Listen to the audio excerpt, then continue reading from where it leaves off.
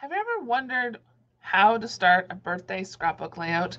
And you may have two photos, they may not both be portrait, and you're not sure how to start the page? I have an idea for you, and sketches are a great way to get started. My name is Amanda Farlinger with From Where I Stamp near Kingston, Ontario, Canada. And I have these three fun sketches, scrapbook sketches, and how you can use them. And we're going to do sketch number 3 today. So this sketch here, we're going to use the Thunder layout that I created the first part of May, and that video will be linked at the end of this video. So make sure you go and watch that for other ideas as well.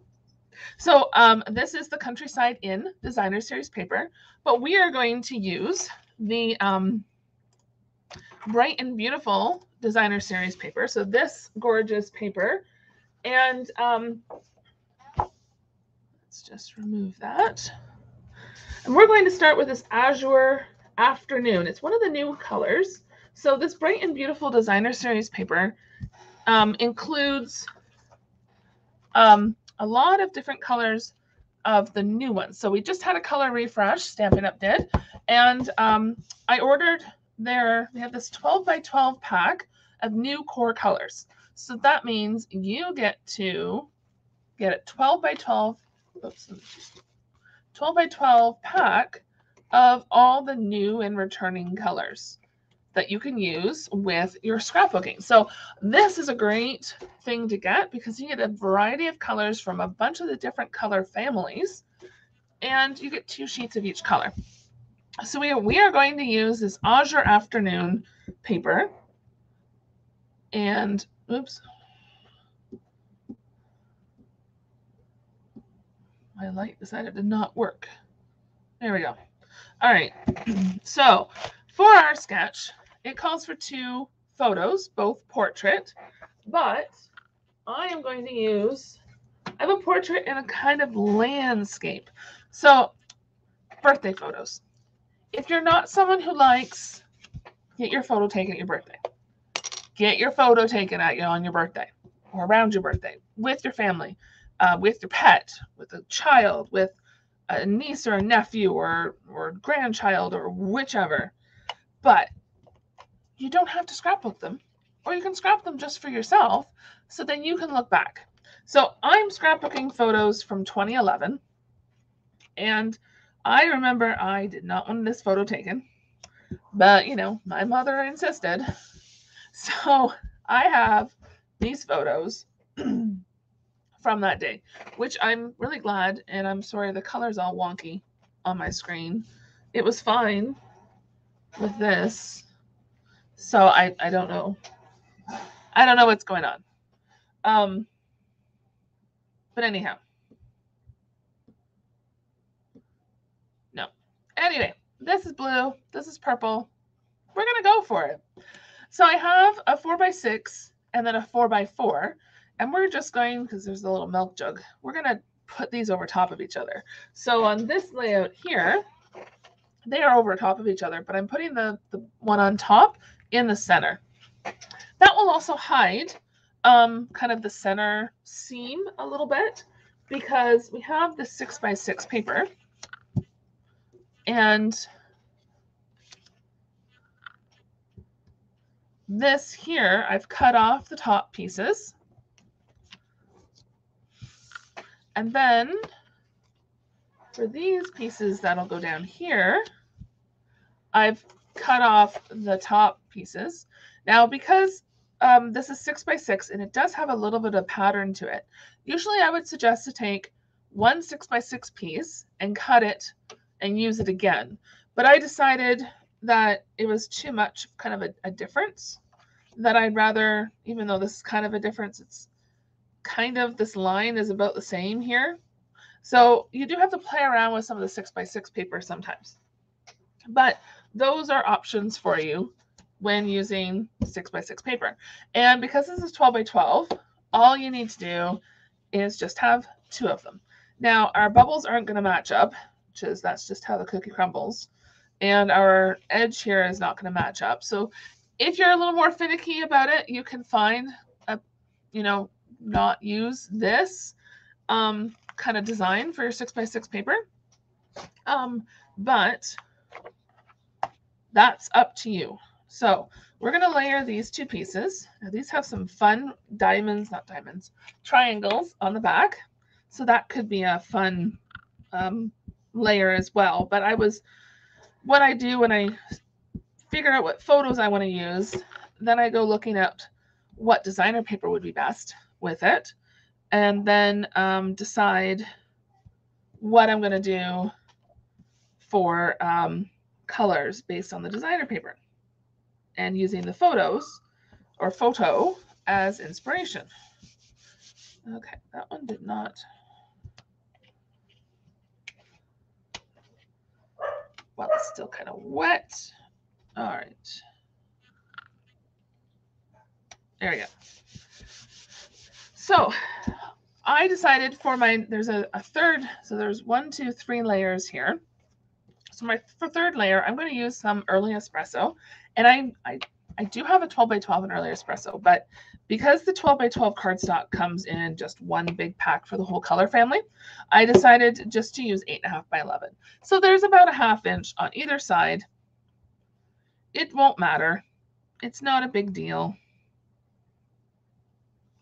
And you just want to, oops, that's not going to be centered. You just want to center it on your page. And whatever amount, because we're going to cover this up. So whatever amount is past this piece here is what you want. Oh, that's a very bright yellow stripe.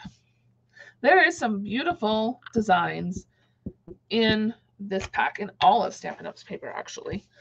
And it's on sale in June for 15% off. So this pack of Designer Series paper would normally be $17. So during the sale, it's on for $14.45. And you can purchase as many packs of what's on sale. So the Countryside Inn on the Thunder Rules page is also on sale, as well as this Bright and Beautiful. And the link below will have the link to my blog, which will have information on this layout for you, how to sign up for that email list, as well as a link to purchasing the products. All right, so our 4x6 is layered. So this shows up a little bit better now than it did on this, just the plain Azure Afternoon. And I will see a little bit here and here, but this is mostly covering up that joint. So not a big deal. And then this one, we're going to just tuck under there so that little milk jug is just under here just a little bit. I felt it was important to keep Dad in the photo just because it seemed to work pretty good. So let's bring in the other layout. So we have, oops, we don't need to see that paper. So we do have our 2 photos and we have our 3 layers here. I'm going to forego a big title like this because we're going to do some stamping here in just a moment. And then we're going to use this with a stamp and circle punch. All right, so we are going to use, we're going to move this out of the way. Whoops, don't lose the photos. Some basic white and some fresh freesia. And we're going to use the Circle Saying stamp set with the coordinating punch. So these are 2 new products in the annual catalog, and it's perfect for birthday. There is a coordinating stamp set and suite all around the Bright and Beautiful items with balloons, and it's gorgeous, but I didn't feel like it was me, not something that I wanted to use. All right. So now I have to decide, without losing the photos, because we're going to do this. And we're going to have the circle over here. So I think I'll do white. So I don't think, unless I put the up there, but I think white. White is the color to use. Okay. So we're going to stamp a cupcake in the middle of our circle. So we have this Celebrate circle, and we have the cupcake circle. I think the cupcake's what I want. Yes. Okay. So we're going to use some chocolate early espresso. It was my birthday last week, so I have chocolate ice cream cake up in the freezer, and I haven't had a slice yet today, so I know I would really love to have a slice. Now, I think what I'm going to do is we're going to use Azure Afternoon because there's a lot of the fresh freesia already on there. And I have my Simply Chamois here wet with some water, so that way I can clean this stamp. Oops, you can't see me stamping. So it's just tap, tap, tap down here, so I know it's fairly close to the edge so that we can punch. If you put it right in the center, you put it right in the center, it might not turn out that great. Now, I brought this Stampin' Pierce mat down, and then I forget to use it. So with our photopolymer stamp sets, there's no cushion on them because you see right through them. So it's nice to have some kind of a cushion underneath it to stamp well. And then you just turn your stamp on the Simply Chamois to get it all cleaned up. Hopefully, and I like putting my stamps back, although that one did not come clean very well. Okay, maybe it's just me. Still looks kind of bluish. And then we're gonna take our little cupcake here and put it in the middle. And you could have it pointing, the icing pointing whichever way you'd like, whatever works. So we'll put this away. Now I forgot to grab my Wink of Stella. So the Wink of Stella is a glitter. I don't know what it's called. No, I don't want to do that. There we go. It's a glitter pen, a glitter brush. Glitter brush. That works. So I'm just going to smush the lid a little bit, the lid, so we get some ink transfer. You can pull it directly up from the pad if you wanted, but this way I'm not getting that sparkle. See the sparkle in there? So I just want to make the icing all chocolate because my cake in my photo was a chocolate cake. So that's what I'm going by. Can you tell chocolate's my favorite? Chocolate's my favorite if you can't tell. And so we'll just use a little bit of this espresso because it's close enough to chocolate. And then we'll get some really dark chocolate. And I'm going to leave the it's not really that much darker, but I'm going to leave the cupcake liner white. I could come back through and, you know, take some fresh freesia or something. And then you just want to wipe off the ink. You might have to use a little bit of water. I wouldn't use water, actually. Use a little bit more of the Wink of Stella until it comes out clean on your paper or Kleenex tissue, whichever. And I don't want to do that because I just cleaned it. So, unfortunately, I probably should have waited until after I had it punched out so I don't get the Wink of Stella all smushed. But here's hoping. All right.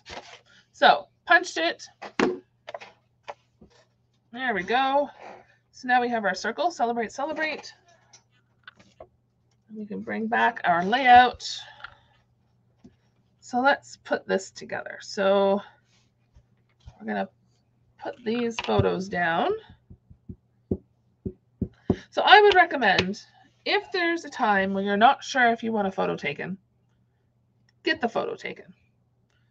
You can always delete it later. Just put it away in a file folder. Don't delete it. Put it in a file folder. And you never have to look at it again. And maybe 10, 20, 30 years down the road, it might be neat to look back. This is from 2011. This is neat to look back. I don't know if I would be happy to scrapbook these photos back then. I'm not sure. I probably would be because it's me.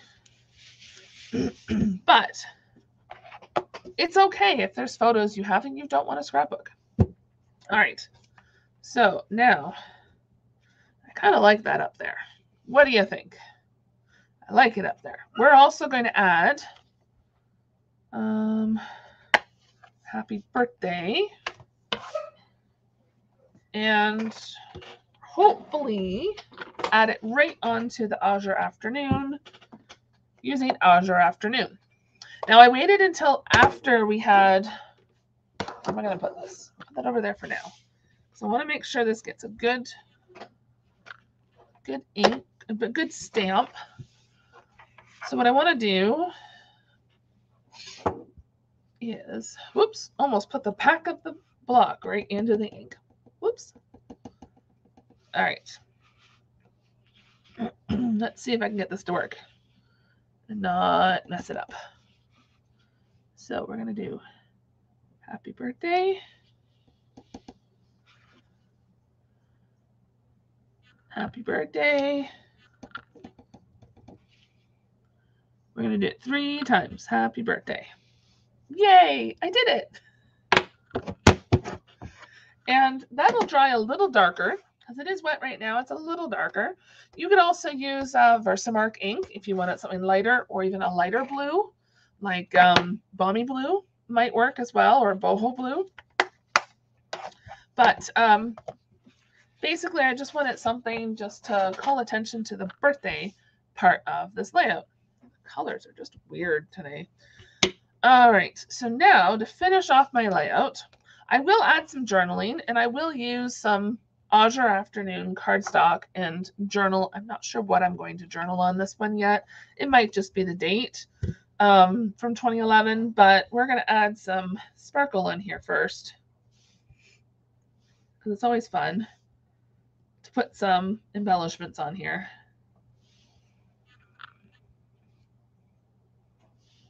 And if you had candles, a stamp set that had candles in it, or maybe even the balloon stamp set, and dies, because it has a matching dies that coordinate with this paper, then you could add those, and that would be kind of fun.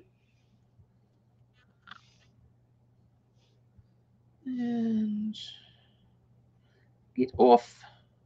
There we go. So it's always neat to do scrapbook or birthday scrapbook layouts, because sometimes it's of yourself, sometimes it could be your dog or your kids or a family member or a friend. And I find it's interesting to do different paper, and you don't always have to use a birthday style designer series paper. So just a reminder that the link to my blog post will be below in the description, and that's a link where you can find the products, as well as a link to sign up to the emails to receive the scrapbook sketch that we used today to create this layout. And also stick around. The next video will be the one to create the Thunder layout. So I hope that you've enjoyed this video, and we'll see you next time.